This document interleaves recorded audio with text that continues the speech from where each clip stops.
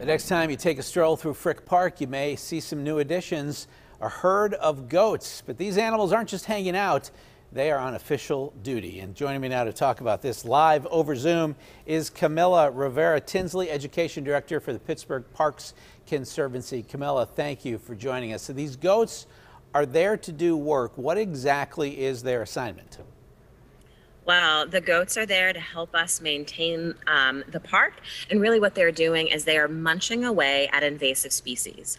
The invasive species that we're really concerned with right now is Asian bush honeysuckle, which is very beautiful, and it's been introduced here in North America because of its beauty, but we have since found out that it's not that great for the ecology of the forest. And what it's really doing, these bushes, they are really affecting the food that birds are able to eat, and potentially the soil chemistry as well. Now, are the goats naturally attracted to what you want them to eat, or do you have to do some coercion? How does that work? Well, we whisper into the goats' ears and we say, please, please go eat that bush honeysuckle.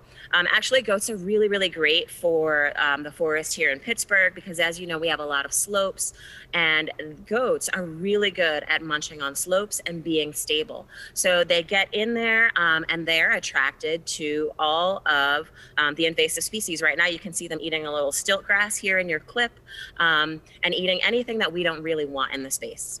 So how is this better than using chemicals or machinery? Why the goats?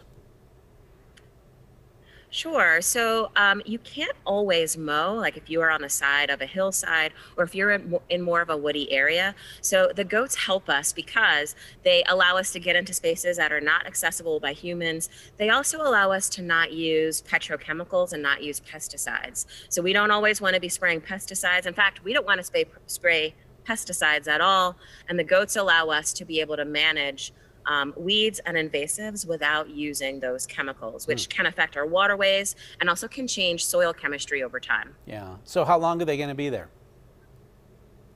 So the goats are visiting us this time for about a month. So we encourage folks to come on out and see the goats in action. You can get up close to them. We don't want you to reach over the fence at all because they are in a fenced-in area and a space called Clayton Hill. But you're welcome to come on down and check them out while they are munching in the forest. And I suppose it would be counterproductive to invite people to bring anything to feed the goats. That's not what you need to do. The food is what's growing. You want them to eat that. Absolutely. So do not bring food for the goats.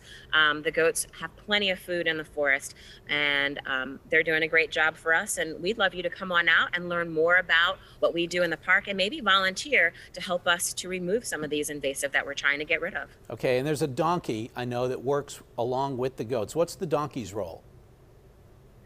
So the donkey, Hobo, Hobo helps the goats to stay in line. So kind of like a rooster watches over the chickens, Hobo is going to make sure that nothing is bothering the goats and that the goats stay in the area that we need them to. So he is a good captain. Very cool. All right, good luck with the goats. I hope they get plenty to eat and do their magic on the environment there in Frick Park. And I thank you for joining us, Camilla. Thanks so much. Thanks for having us. Come on down to the park. All right, I'd love to.